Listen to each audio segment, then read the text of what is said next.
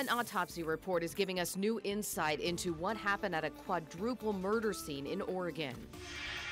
The first words that came out of my mouth were, "He did something to her." This morning, we hear from a friend of a missing Colorado mom. She says she saw red flags before Kelsey Barrett disappeared.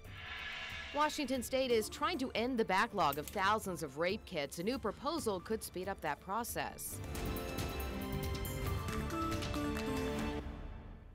Welcome to KREM 2 Morning News on the CW22, 7 a.m. now on this Wednesday. I'm Brittany Bailey. And I'm Jen York. Thanks so much for being with us this morning. We do have a number of school delays and closures for you this morning. The full list is posted on KREM.com. It's also scrolling at the bottom of your screen. We can quickly run through the list. Of course, it's a very long list. So if you hear your name throughout the show, just, or wondering if any of your closures change, definitely stay tuned to the website. So here we go for 2-hour delays. We have Columbia, Welpinit, Valley, Quincy, Ephrata, Colville, Moses Lake, Evergreen, Newport, Reardon, Edwall, Pullman, 9 Mile Falls, Wilbur Creston, Davenport, Freeman, Cheney, Liberty, Deer Park, Medical Lake, Chewelah, Colfax, Keller, Kendrick, Sprague Lamont, Tico, Great Northern, Inchelium, Central Valley, Mary Walker, Odessa, Genesee, Nespelum, Elmira, Garfield, Palouse, St. John Endicott, Kettle Falls, Steptoe, White Pine, Summit Valley, Loon Lake, Harrington, Lind Ritzville, Libby, Rosalia, and Orchard Prairie, all on a 2-hour delay. Now we have a 3-hour delay. Orient is on a 3-hour delay, a 90-minute delay for East Valley, a 1-hour delay for Tonasket. And Jen alluded to this just a moment ago that some of these delays are turning into closures that just happened. The Reardon-Edwall district is now closed this morning after being on a delay, but now closed. Joining the rest on this list of closures: Kellogg, Lake Pend Oreille, Moscow, Post Falls, St. Mary's, West Bonner County, Coeur d'Alene, the Idaho STEM Charter Academy, Kootenai, Lakeland, Wilson Creek, Plummer, Worley, and Riverside.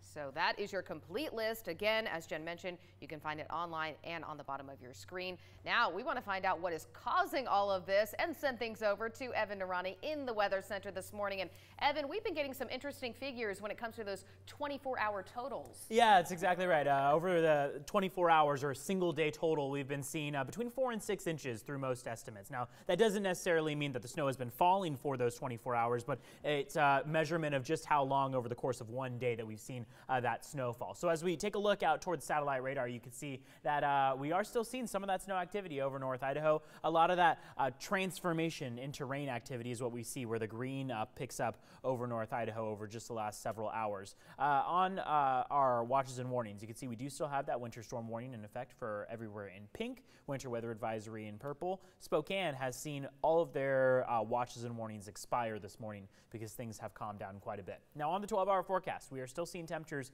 make their way to the upper 30s. That is going to be good for seeing a lot of that snow melt, but we are still seeing chances of it over the next several hours. Those chances drop off by about 9 and 10 a.m. where we're looking at cloudy skies. May even see the sun peek out toward our afternoon hours. Now, of course, this morning, quite a different situation. Slick roads outside, plenty of school delays, and that is why we want to check in with KREM 2's Kira Alfallen, who's in the mobile storm tracker this morning, to let us know what the roads look like right now.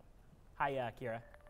Yes, good morning, Evan. Well, we are in North Idaho right now. We're in Coeur d'Alene. I can definitely see why they closed schools here. We're seeing a rain and snow mix fall from the sky right now. Things are looking not so great on the roads out here. You're seeing a lot of slick conditions with the slush out here. Those snow berms that you can see on the side of the road make you able to tell just how bad it got out here. You can see that they plowed out here, but still not looking so good as that rain snow mix continues to fall out here. Slick conditions this morning. Again, schools are closed out here in Coeur d'Alene, and you're going to want to give yourself extra time as you make your way out on your commute this morning. Things are a little bit slick on the way here to Coeur d'Alene. We did see some cars that were off the side of I-90 because of the conditions here. So just a good idea overall, give yourself extra time this morning and definitely take it easy. For now, I'm going to send it over to Amber, who has a look at traffic. Kara, good morning. Well, we're taking a look at different DOT cams in our area, and for the most part, the main roads do seem fairly clear. The snow seems to have melted in that area possibly because of the amount of cars that are on the road, just kind of getting rid of that snow, but it's still going to be wet outside on those roadways, so you could run into some slick conditions even if you're not driving through the snow. So definitely something to keep in mind before you start your morning commute. I would give yourself a few extra minutes because of these winter weather conditions we are seeing. That's all I have for now, so I will go ahead and send it back to the studio. Amber, thank you so much. It is 7:05 now. We are learning more about the grim scene at the site of a quadruple murder. The autopsy report is giving us a glimpse at why the case is taking such a toll on Clackamas County first responders. Investigators say 3 of the victims were stabbed to death and another died from a combination of blunt force trauma. The report shows the suspect used an axe and a knife. Investigators say 42-year-old Mark Gago killed his mother, stepfather, girlfriend, and a 9-month-old child. Deputies say they shot Gago as he was attacking an 8-year-old girl. That girl and another woman were the only survivors. A close friend of missing Colorado mom Kelsey Barrett is talking about her friend's disappearance. Ashley Cogburn says she saw red flags in Barrett's relationship with fiance Patrick Frazee. She said she noticed a few things, including how Frazee was always mad about something. The things that he would say to her were somewhat demeaning. I remember one time in particular, she came to me and she was just crying. And Kelsey was she's a tough girl, and I can't remember specifics, but I just remember gathering, this person is borderline emotionally abusive to you right now. Cogburn says she had at times encouraged Barrett to end her relationship with Frazee, but Barrett believes she could still make it work. Barrett has not been seen since she was captured on surveillance video Thanksgiving Day. Investigators say she is presumed dead. Frazee is charged with her murder. Investigators do not believe he acted alone.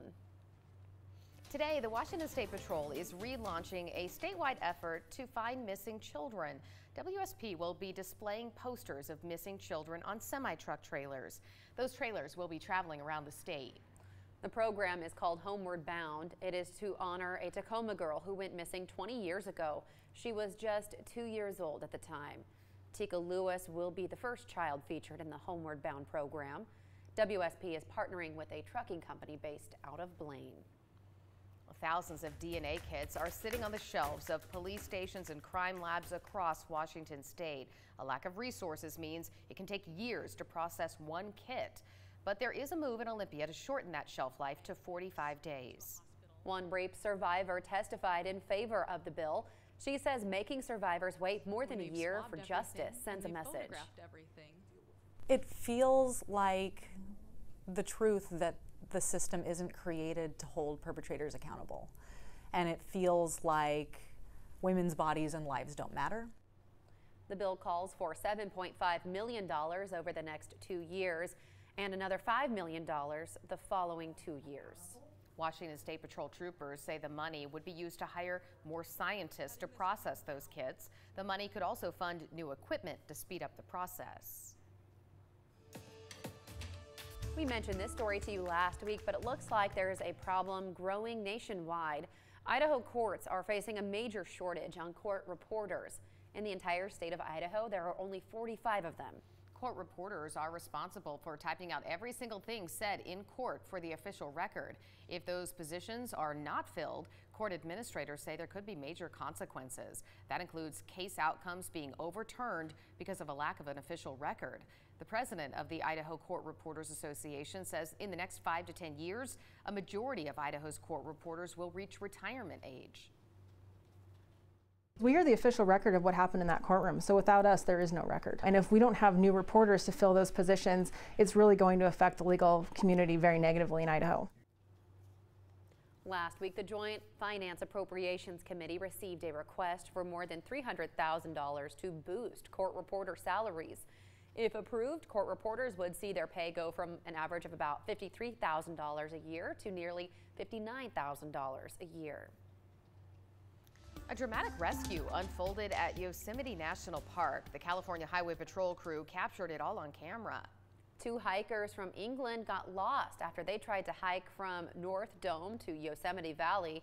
Both men lost the trail in the snow and realized they were trapped in a crevasse. They were faced with a 2,000-foot drop and could not turn around. Well, the hikers did have cell service. The men called 911 but had to spend the night in the park. The CHP crew rescued the hikers the following morning. Now keep in mind, national parks are still open during the shutdown, but many of them are not staffed with park rangers right now. We'll talk about a close call. Snowstorms are moving through parts of the Midwest. The winter weather is causing some problems for drivers. We'll take a look. One sheriff's deputy in Wisconsin was pulled over to help a driver who slid off the road. And as you see there, walking back to the patrol car, another driver loses control and nearly hits him.